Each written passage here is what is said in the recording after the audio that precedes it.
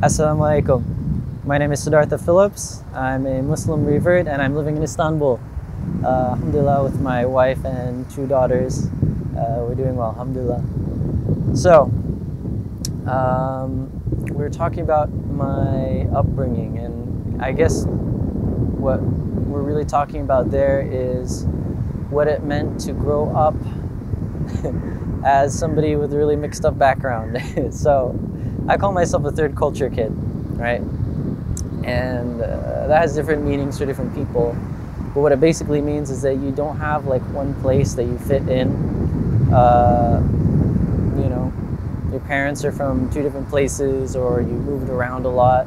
For me, it meant that my parents grew up in 2 vastly different places with different backgrounds, different cultures, different religions. So that makes it a bit interesting for me to find my own identity, you know? So, I mean, something that comes to mind is my name. My full name is Siddhartha Alexander Phillips. Siddhartha, if you haven't heard the name before, is the name of the Buddha, Siddhartha Gautama, before he reached enlightenment and nirvana. And most people are like, oh, is that because you're Hindu? Are you Buddhist? Like, how does that work exactly? And the main story that I know is that my mom read the Hermann Hesse book, which I think a lot of people have a deep connection with, especially the ones who've read it. And so that's where my name comes from. So it's a big weight to bear, honestly, and it kind of highlights, in a way, how I developed my own religious or spiritual journey. You know, growing up, my mom wasn't super religious. I think she was kind of anti-organized religion, but pro-human spirituality. I mean, she really believed in this like spiritual core of people, and the way that's expressed through, you know, love and poetry and art and dance. And I think she really sees that beauty of, you know, really the poetry of creation. You know, Allah's poetry in His creation. So, my dad, on the other hand, had a lot more cultural baggage, almost. So, growing up as a Balinese Hindu, Buddhist, you know, it's called Bali Hindu, but it's really a fusion of so many things. The Balinese belief system, there's, I mean, by name it has Hinduism. They share some depictions of deities that are shared with, you know, standard Hinduism in India, so like the Ganesh with the elephant head, and Shiva, and, you know, some more of those deities. And there's elements of Buddhism when it comes to kind of seeking that perfection of the soul through meditation to escape the cycle of rebirth and achieve nirvana, which even is a concept in Islam, which is fana, you know, fana fi Allah, like annihilation into the ultimate truth, annihilation into God. And I truly believe that all of those religions, the ones that I know of personally, are Hinduism, Buddhism, and Islam, are simply different perspectives and different pathways to the same ultimate goal and the same ultimate destiny, which is to achieve this annihilation into the ultimate, you know, to live our lives to their, you know, fullest capacity in service to the greater and in service to the divine. So really, you know, where some people may have rejected their history and their past belief, I embrace it. And I transmute it through Islam to create what I believe today. So as a child, I learned to practice Balinese Hinduism in a similar way. I think that a lot of Balinese practice is that as a ritual exercise. And I'm sure this is not limited to Balinese Hinduism, but I think it spreads to all corners of the globe with all cultures and all religions, is that unfortunately most people it becomes simply an automated reaction, an automated thing. You know, I'll fast in Ramadan, you know, using Islam as an example. I'll, go to the masjid, go to Jummah prayer, but that doesn't mean that you have a deeper connection within your soul necessarily. You know, it's you go through the motions. And in Bali, it's in some way it's similar to that. So growing up, I got to experience all of the different cultures, all of the different not cultures, all the different rites, all of the different ceremonies. You know, they say that in Bali, if a Balinese person is not in a ceremony, they're preparing for a ceremony. I think from the history, it's because Bali and Indonesia is such a lush ecology. There's so much abundance of resources, of food, of shelter, of water and animals, is that to survive, the people there did not have to work in the same way that people living in cold climates had to work when they prepared for the winter. So in a temperate climate, you know, if you look back to early agriculture and hunter-gatherers, you would have to stockpile food and resources to survive a harsh winter where nothing grows.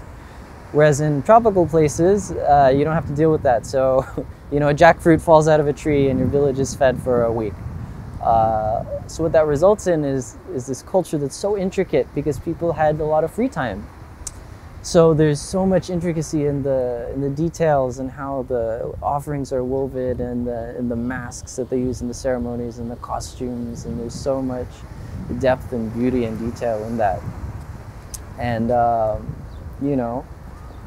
but at the same time, it results in so much complexity and so much beauty that it becomes hard to find or to understand what that true message is that it's like, okay, we got to create all these offerings, we got to create all these different things need to be ready for the ceremony, and then you're so busy exhausting yourself by being there, 12 hours standing, carrying around all these different materials and sitting and watching the beautiful show that the spiritual core, it's there, but it's hidden in this beautiful complexity. At least this was my experience. I really appreciate all the people who seek to find truth wherever it's accessible to them. And in some places it's much more difficult, but what I found is that through Islam, it shows me a clear path. And I think that's what a lot of people are drawn to about Islam, is that it sets things clear and straight. There's not as much complexity from which to find and extrapolate and pull out the truth. It's right there, plain to see. So as a child, I really just experienced the ritualistic, the rituals of the practice of Balinese Hinduism. My mother was non-religious, she'd follow along, we go and we do what we have to do. And it's a lot of fun. You get exposed to all these beautiful elements, the dance and the music. It's really amazing. So the spiritual kind of seeking part of me didn't really come about until I think my dad really started becoming a truth seeker as well, which was when I moved to America. When I was 15, I think I was 15, yeah. So growing up, I fell into just being a teenager, having fun, art was kind of the thing that was born in that time period that stays with me to this day, but really there was not a lot of spiritual core going on there. But when I moved to America, I was in such sort of like angsty teenage, like tumultuous like time that I was like, I gotta get out of here. I gotta reset my life. It was pretty dramatic at the time, but so I left Bali halfway through the school year. I was like 10th grade or something. And I went to New Hampshire, a very cold state in the northeastern part of the United States, in the middle of winter. So here's this island boy who grew up, in Bali, and then suddenly he's transplanted to some little town that's like all white kids. There's some international kids, but in the middle of winter, it's a big shock for me. But the curriculum there really helped me. It was a Waldorf school. So if you haven't heard of it, Waldorf is kind of like a holistic education system that really focuses on the combination of arts and sciences, math, and spiritual stories in a way. If you go to Waldorf school as a kid, which my mom did actually, she went to Waldorf school through her whole years growing up. It's required to have an instrument, and you learn math through your music, and vice versa. So it's very interesting.